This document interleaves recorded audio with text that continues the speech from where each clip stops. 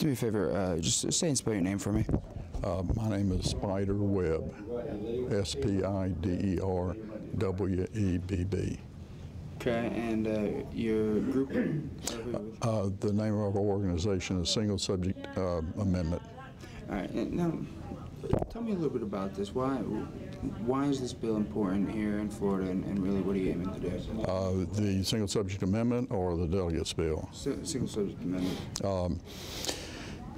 Our mission is to add an amendment to the United States Constitution that would provide a single subject title provision that's in 41 state constitutions, but it's missing in the United States Constitution.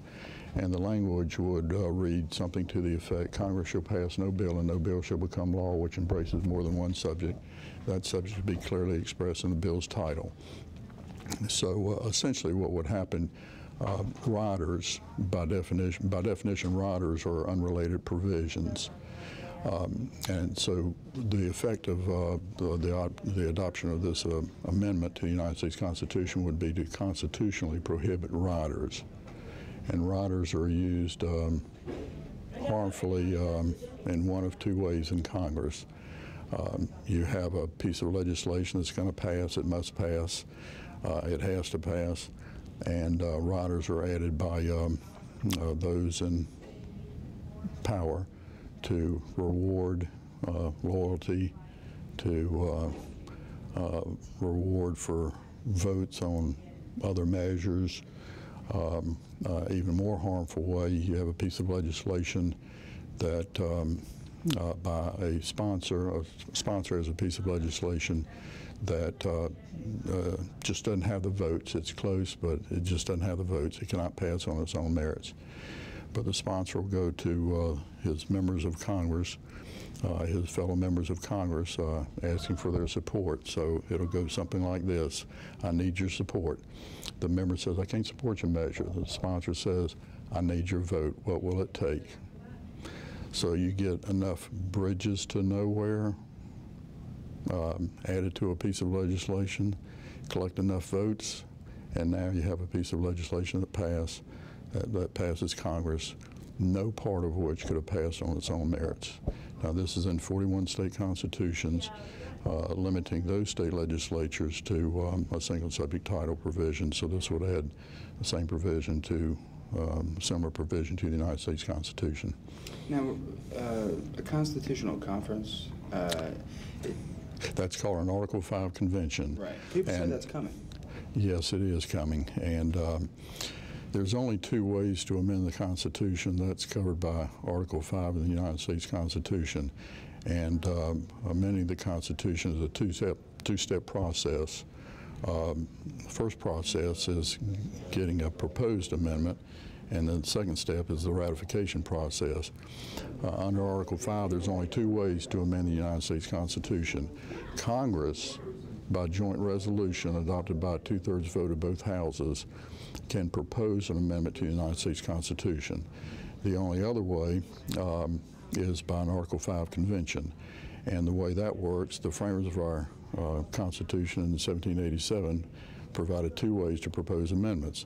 One way by Congress, but the other way if Congress perhaps wouldn't act on something that they should act on.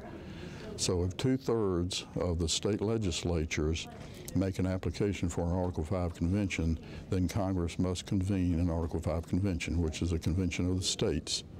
And they have the power, their delegates, the states' delegates, then have the power to propose an amendment to the United States Constitution. And then the ratification process takes over, regardless of whether the proposal was by Congress or the proposal was by an Article 5 convention. The ratification process takes over, and Congress controls that. They make the decision as to whether or not ratification would be by 3/4 of the state legislatures or 3/4 of state conventions. But in the history of our country, of the 27 amendments which have been adopted, 26 were by state legislature ratification rather than the one state convention ratification. This sounds like Articles of Confederation stuff. Well, now remember, Articles of Confederation were was the supreme law of the land for what, 6 or 7 years, something like that, and was replaced by the United States Constitution, having been ratified by all 13 states.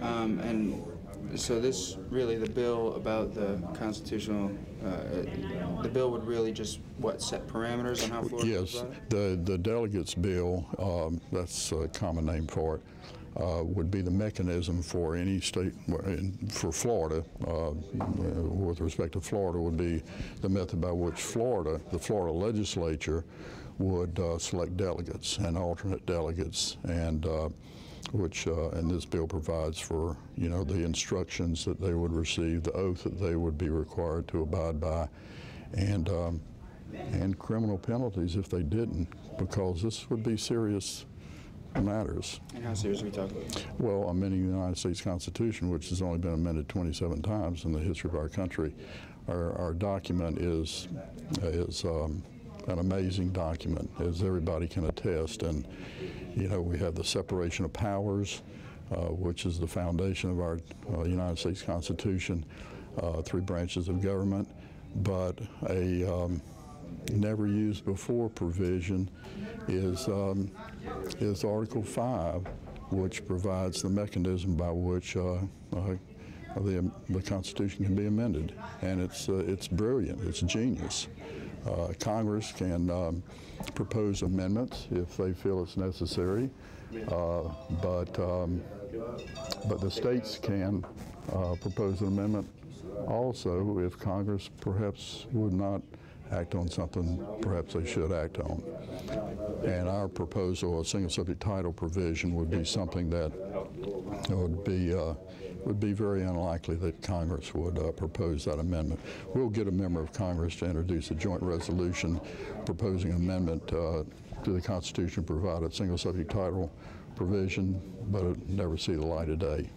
So the Article 5 Convention is the route that must be taken to add that important provision. It's upon adoption, it would have a profound and positive effect on the way Congress conducts its business and the method by which it enacts the laws of the land.